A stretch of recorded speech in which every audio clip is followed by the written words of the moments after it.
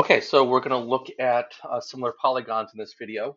Again, this video is going to be uploaded to my YouTube channel. However, it is focused for the daughter of friends of mine, Caitlin. So, Caitlin, I'm speaking to you again, but anyone else that's watching this, I hope you get some benefit looking at similar polygons. In a previous video, we had looked at ratios and proportions, just kind of like generically ratios and proportions. So if you need some help with ratios and proportions, what do we mean by that?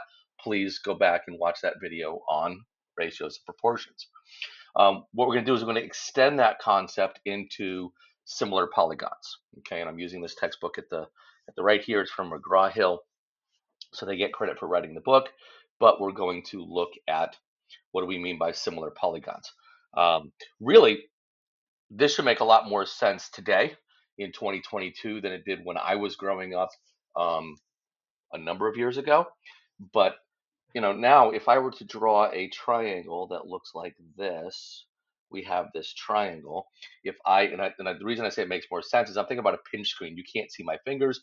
I'm thinking about my iPhone, right, where I go and I zoom in and I zoom out. This triangle, as I zoom in or zoom out, is changing size. It's not changing shape. Okay. Similarly, if I were to draw a quadrilateral that looks like this, as I zoom in, the size changes. You can see the flaws in my drawing a lot closer, but the shape doesn't change. The proportionality of the sides remains constant as I zoom in and as I zoom out. And that's kind of what we're talking about here. Okay. Look at this example here, the key concept, right? You've got quadrilateral A, B, C, D, and W, X, Y, Z. It would tell you that angle A and angle W are the same size, the same angle. That's what the single arc means. Angle B, it's got two arcs. Angle X has two arcs. Those two angles are the same. By telling me that the four angles in quadrilateral ABCD are equal to the four angles in quadrilateral WXYZ indicates that those two quadrilaterals, while they may not be the same size, they are the same shape, which means that the ratio of AB to WX, so 15 over 5 is equal to 12 over 4 is equal to 21 over 7 is equal to 18 over 6. The ratio is 3 to 1. So the quadrilateral ABCD is 3 times the dimensions of the sides are 3 times, excuse me, the length of the sides in WXYZ. Okay, so let's look at some examples here. Example 1, we're going to skip that. We'll go to the next page.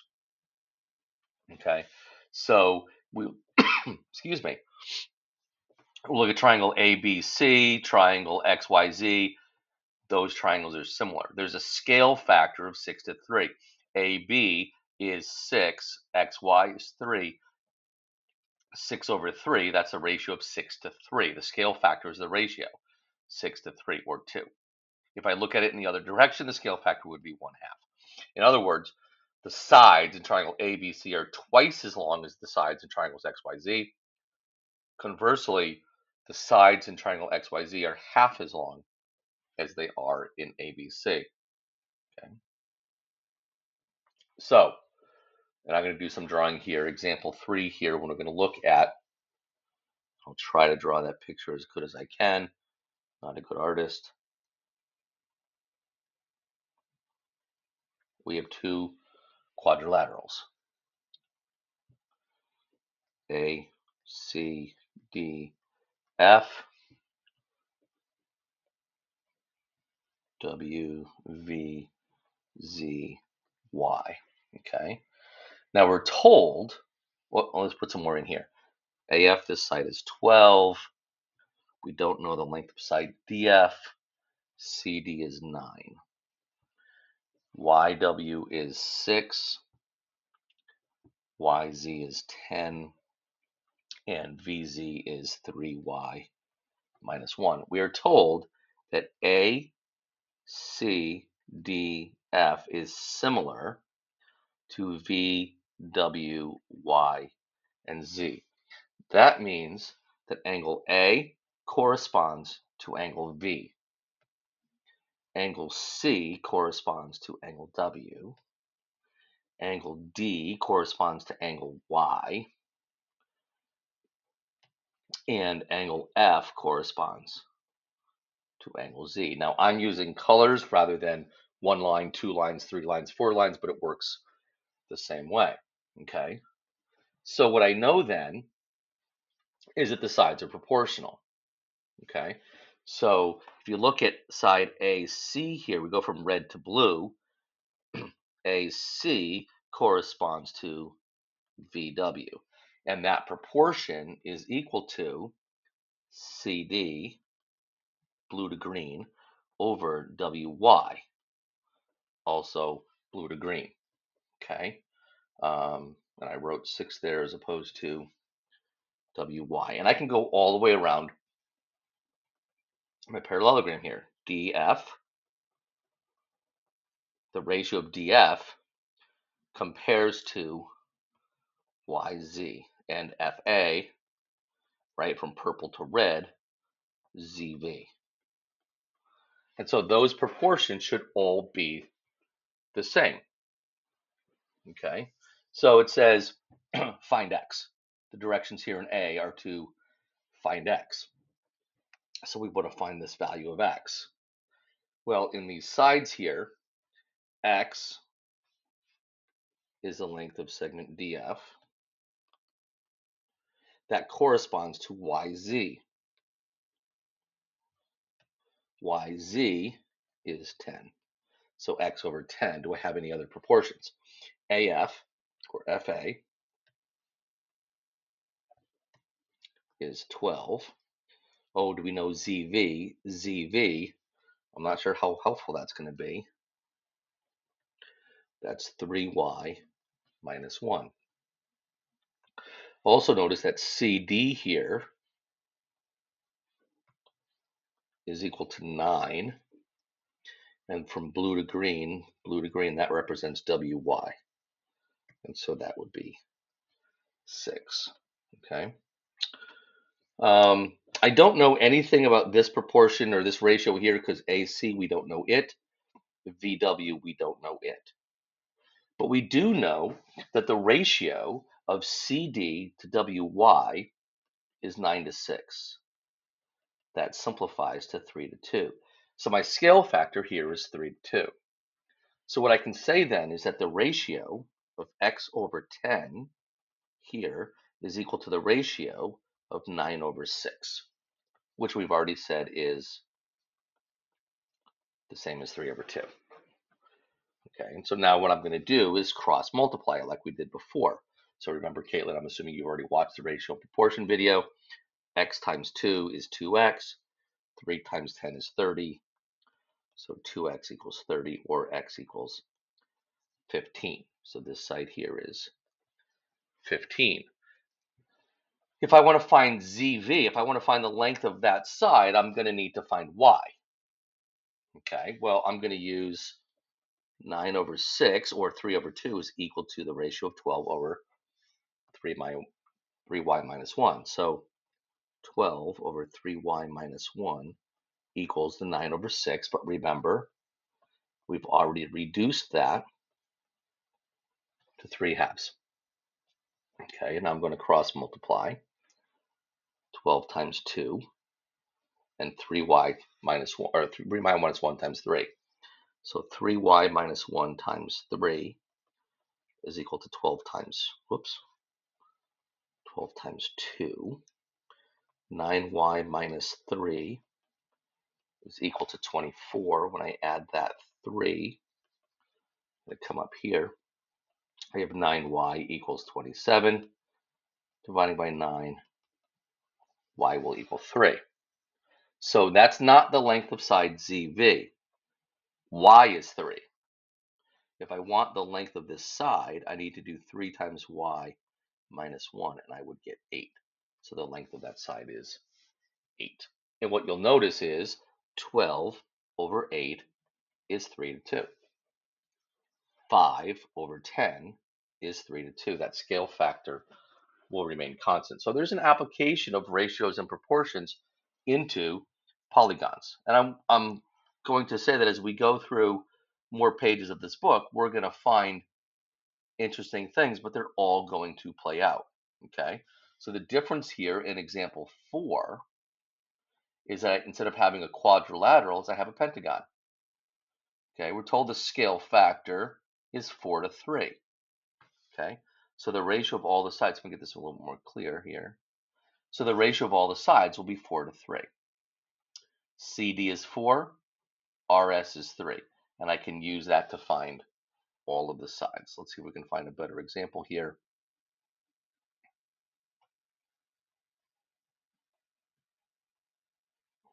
Okay. Each pair of polygons is similar. Find the value of x. So let's do number 5 at the top. Okay. So we have, whoops, let's make that black. Quadrilateral, C, D, F, H, and we have a little bit bigger one. That's S, T, V, W. Okay. We're told that C is congruent to S, D is congruent to angle T, F is congruent to V, and H is congruent to W. Now you'll notice C and F only have one arc through them, as do the S and the V. That means that not only is C equal to angle S, but angle F, C, S, and V, those are all equal to each other. Okay, kind of interesting. Not sure how relevant that'll come out to be, but we'll see. So we're told that DF is 4, HF is 3, TV is 8, WV is X. Well, since these quadrilaterals are similar to each other, we know that the ratio of X over 3 will equal the ratio of 8 over 4. 8 divided by 4 is 2 over 1, so X over 3 is 2 over 1. There's a scale factor. This larger quadrilateral is not just larger than the smaller one, but STVW is twice. The dimensions, each side is twice the size of the smaller one. X times 1 is X, 3 times 2 is 6, X equals 6. That wasn't horrible. Okay. Number 6, same page right up here. We have quadrilateral. Oh, that's pretty ugly. Let me try that again, because it looks a little bit more rectangular, but I'm not sure. We have A, C, F, H, where AC is 8, CF is X, HF is 12, so clearly it's not rectangular. AH is 20. We have the smaller quadrilateral, SVWZ. Those sides are 2, 4, 3, and 5. Okay, find the value of X. Okay, now I kind of like to find my scale factor, right? These are similar, so 8 over 2 is 4. 20 over 5 is 4. 12 over 3 is 4. My scale factor is 4 to 1. The sides in triangle ACFH are 4 times the length of the sides in SVWZ. So that tells me that X over 4 is equal to 4, or X equals 16, because the sides in in quadrilateral ACFH are 4 times the length of the sides in SVWZ. Okay.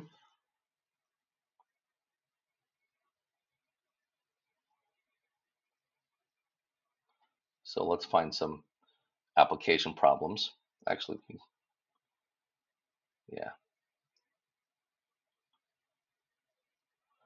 So we can get into some exciting things here, and I'm going to look at problem number 23.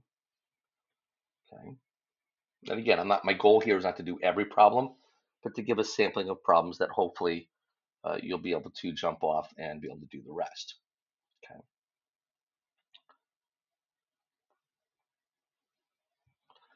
So suppose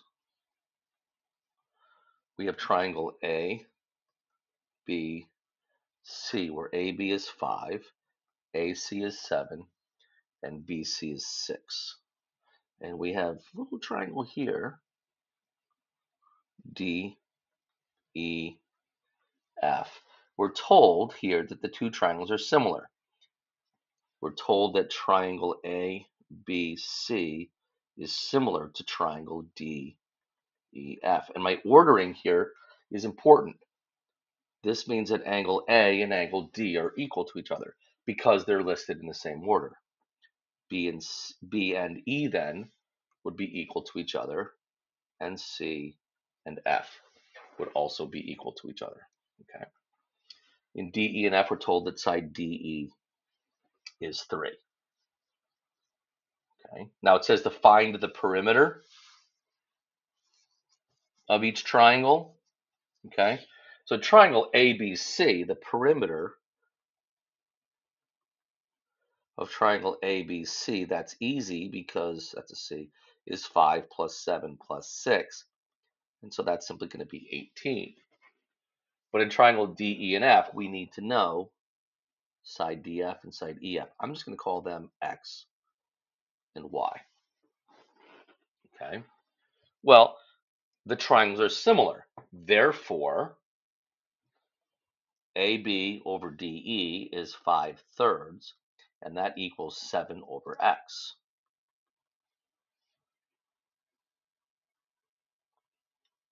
Okay.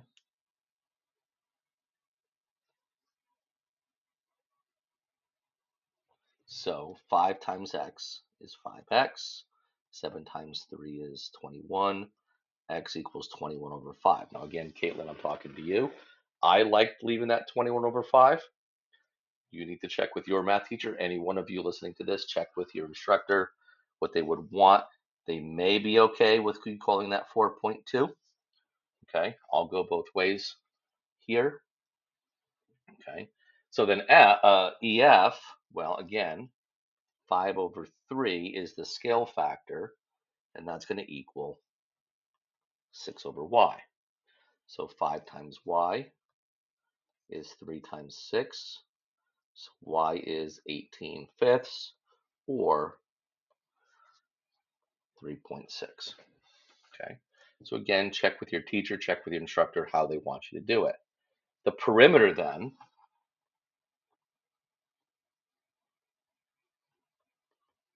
of triangle DEF, I need to learn how to write in human, is going to be 3 plus X, which is 4.2, plus Y, which is 3.6, and so we're going to get 10.8. So that's the answer in decimal. If I'm thinking fraction, that's 3 plus 21/5 plus 18/5. And so that's going to be 3 is 15/5 plus 21/5 plus 18/5 is going to be 15/5 plus 21/5 plus 18/5 is 54/5. So again, make sure you confirm with your teacher, your instructor, whether they want the decimal or the fraction. Okay? So as far as similar polygons go, that's pretty much what you're going to see throughout. Okay? Just making sure here we've covered our problems. Okay. All right. So there we go. Similar polygons. It's the same thing, ratio.